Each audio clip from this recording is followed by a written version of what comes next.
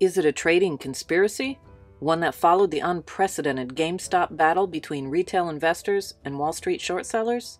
Silver has been in the trading crosshairs all week, but this time there are many questions about who was really behind the short squeeze. Silver hit an 8-year high a week ago, ahead of any real fundamentals that would have supported it. And the silver buying frenzy started on January 27th, when buyers pushed prices up to more than $30 an ounce before they dipped under $27 on February 2nd.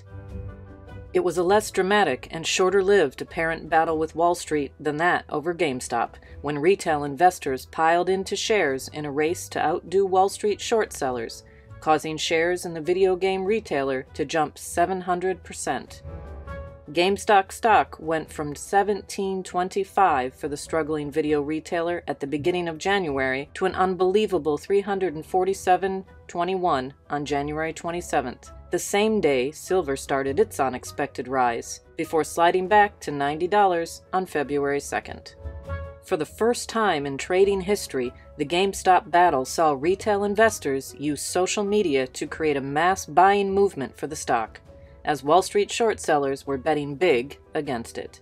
For silver, the jury is still out as to whether this was another move orchestrated by a Reddit group, in this case Reddit's Wall Street Silver channel, or if it was a copycat conspiracy, as some suggested, suspecting that it could have been a trap set by big investors to benefit hedge funds with large positions in silver.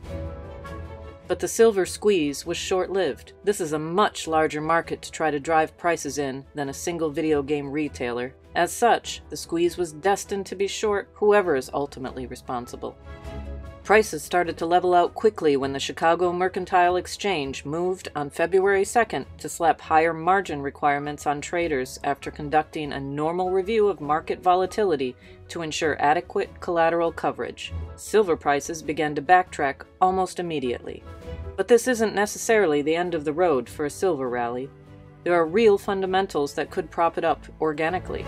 In December, Saxo Bank projected that silver would soar to $50 this year, driven by loose Fed monetary policy and a weaker dollar. TD Securities commodity strategist Daniel Gali also believes that fundamentals could support silver prices above $30 an ounce. While the GameStop battle may have inflicted some $13.5 billion in damage to hedge funds with short positions against the stock, the bigger damage to Wall Street is far more onerous than this. This is the dawn of a new trading age, one that says Wall Street isn't running this show alone anymore. There's a new protocol in town, and it's democratic, even if it's amateur.